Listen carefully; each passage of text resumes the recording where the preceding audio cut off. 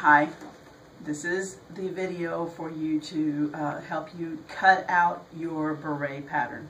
By this point in time, you should have already traced out your pattern pieces, which is a donut and this stick looking piece. Make sure that when you trace your patterns that you have also indicated the grain line, which I'm going to let this go, is this one line with the arrow, and that you've done all the little markings that are in pink and all the wording that's in pink. If you haven't, that's not going to help you when you go to put together. These all indicate different things. I'll talk to you more about that later. So you'll end up with something that looks like this. These are your pattern pieces that you're going to use. Now I talked to you about that little arrow, that straight line with the arrow on both ends. That is an indication of your grain line. And the grain line always corresponds with the straight grain of your fabric. What's the straight grain? That's this edge that runs along. The selvage edge is always an indicator of your straight grain. It is the path that goes all along the length of the fabric that goes on the bolt. There's always two selvage edges. This is a scrap piece of fabric, but I've got at least one selvage that I can see. You're going to make sure that this grain line that you have, like on this headband part, is going to be parallel with the straight grain. And you can do that by measuring. This is kind of easy right now because I have the selvage edge there and I can just place it right there. But you can also take your ruler and measure in a certain distance from one side of your grain line and do the same thing on the other side, so that your line, your grain line on your pattern, is parallel to the straight grain of the fabric.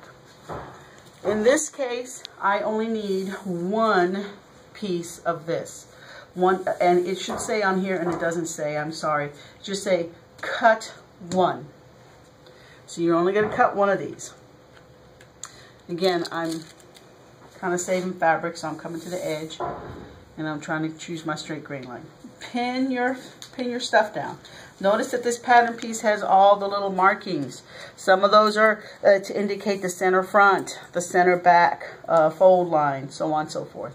So pin your pattern piece down enough to where that it'll stay in place. I'm not going to pin around all the edges because I don't think it's necessary.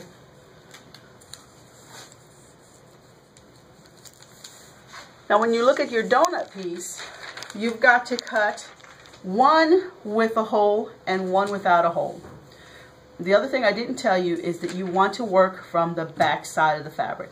I am right now on the back side of my fabric. My front side is not quite as shiny, and that's the side I want for my front. So the reason I'm working on the back is because I want to do markings on it to help me afterwards, so I don't want to mark on my front side. Okay, so now I've got to cut two donut holes.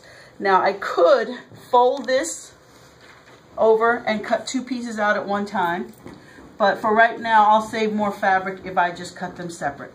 And this is a scrap piece of fabric. I have enough, but then I'd have to move this piece. So I'm just going to go ahead and cut it. Again, there is an arrow on here that indicates my straight grain. So I know that I'm going to place that grain line parallel with my straight grain on the fabric. So I'm going to go right here. This pattern already has seam allowance in it, so you don't have to worry about adding any. And that is pretty much it. Just going to use this to hold down. I'm going to pin it down. Notice that the straight grain does not run along with the center front and the center back. There will be a bias on the center front and center back. I'm going to pin this down as well.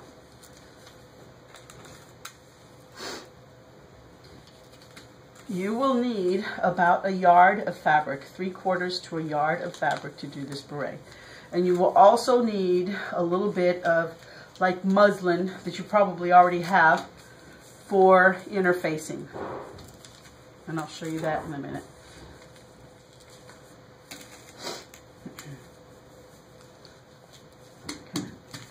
Now I only have one of these pattern pieces, so that means I have to use this twice.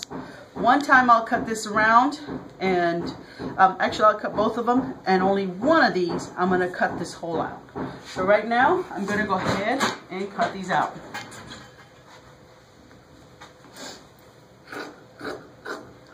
Notice that I'm not lifting the fabric.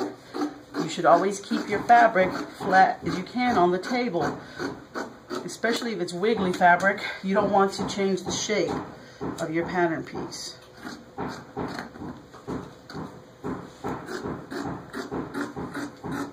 And since I've cut into the fabric and I already know that this is a straight piece, I'm probably going to use this straight edge as an indicator for my straight grain. Okay. I'm going to put this piece to the side because I'm going to use it again to cut the interfacing. Here I'm going to cut my first donut. Probably could have brought it closer down to the edge.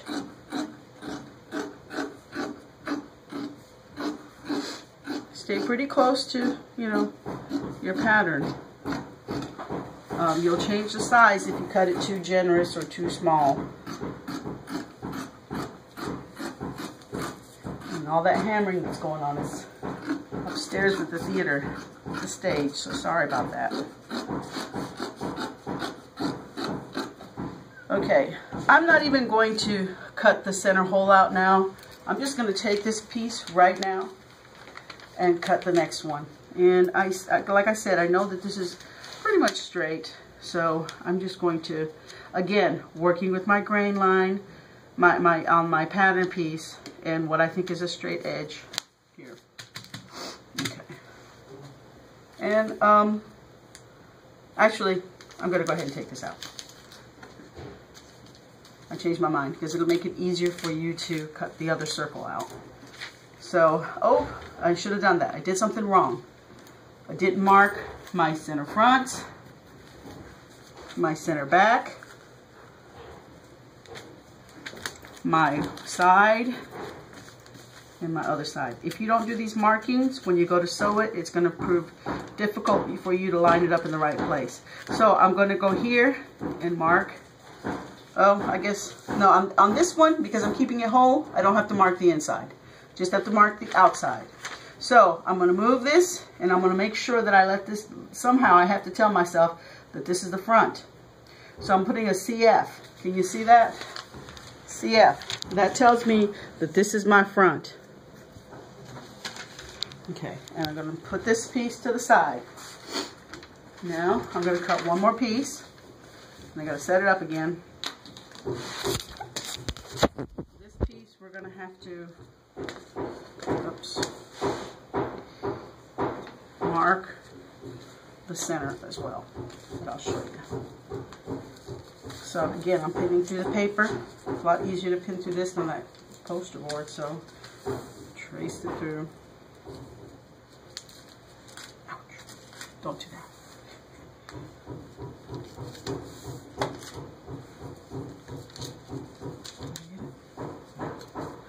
Good enough?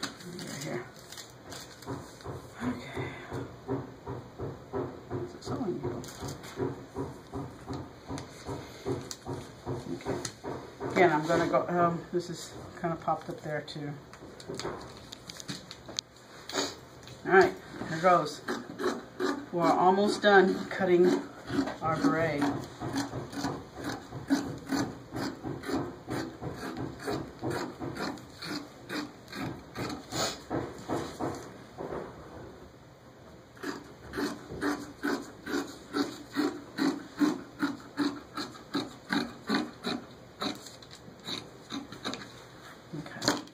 Again, don't forget to mark your center front. Oh, my fabric is not letting me write. And again, I'm marking on the back side of my fabric so that I know that that maybe it won't show. Then I'm going to have to cut this inside piece. So how do I get to the inside? Well, you can take a pinch, snip on it, and then get in there. I'm gonna, let's see. I'll just go around this way.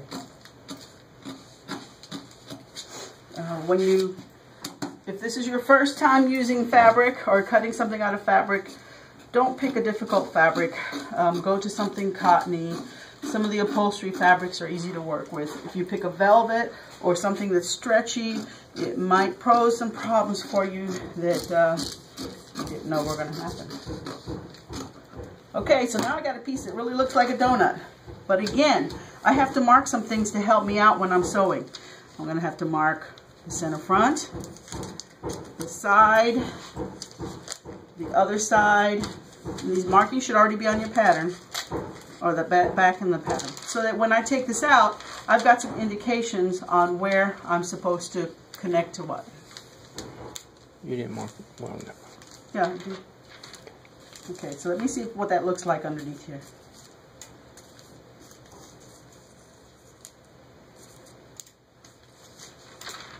Yeah, I got all my markings.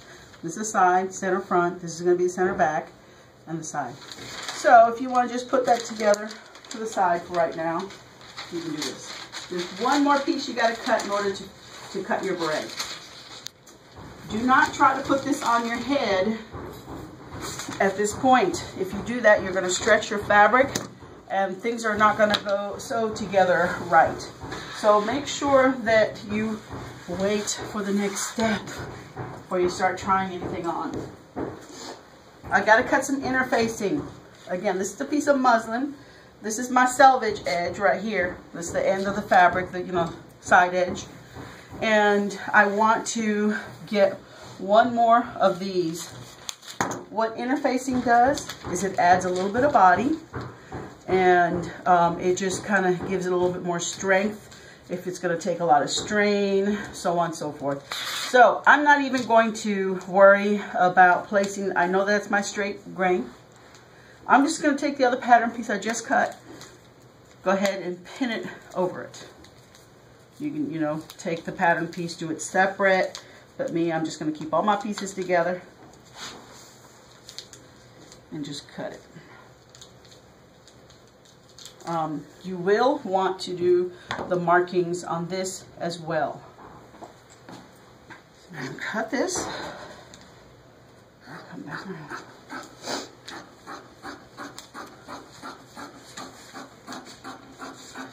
It's probably going to be most important for you to put the markings that we need right on the muslin.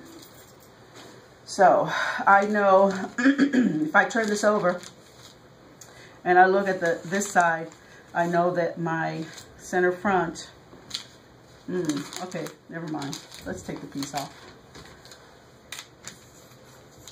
Whatever you do, you just got to get those markings on there. So maybe it is a good idea to cut it separate.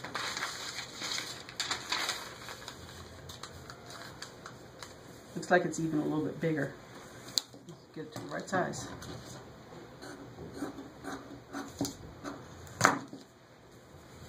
All right, now I'm going to mark my center front. I'm going to mark my side. This is where you connect this side piece to this band.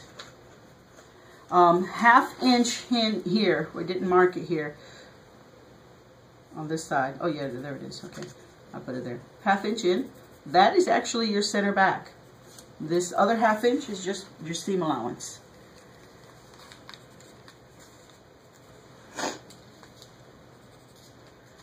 You can mark this half if you want, this half part, but that's basically just a fold line, because basically you're going to stitch this on here. Again, it's just your interfacing. You're going to stitch some round parts. I'll show you more about that later. And this is going to end up being a band that goes around your head. Okay, so we're going to need those markings, so make sure you transfer markings. All of these patterns have 1/2 inch seam allowance all the way around. So you know that you don't even have to mark the seam lines in this case. You can just use the machine guide. But that's it. That's what you have to do so far, is to trace these pattern pieces, cut a long stick and an interfacing, a donut shape with your markings, in just a round wheel, I guess, with your markings on the edge. There's my side seams, back, front. And then we're going to start putting these together, but there's another step that has to happen before that, and that'll be the next video. Okay, talk to you later, next time.